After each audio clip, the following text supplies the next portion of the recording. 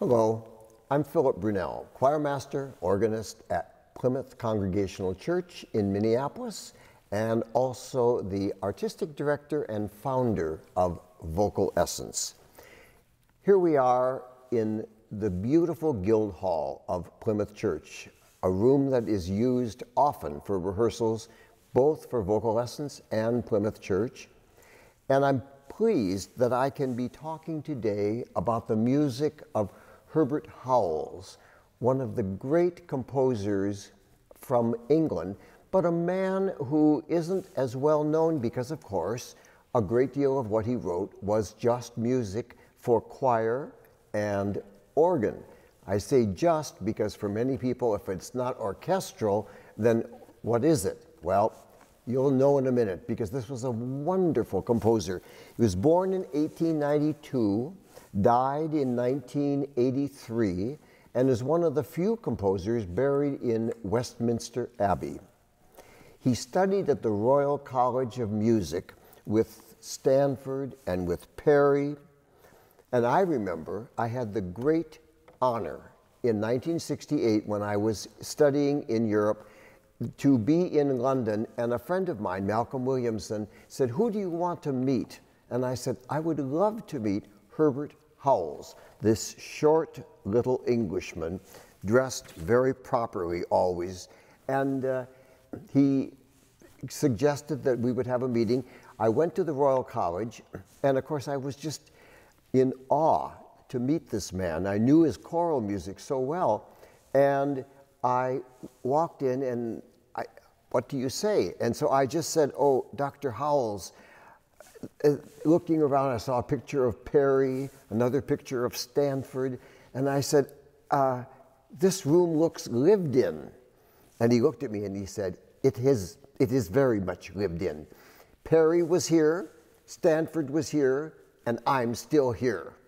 And that was the start of our afternoon together.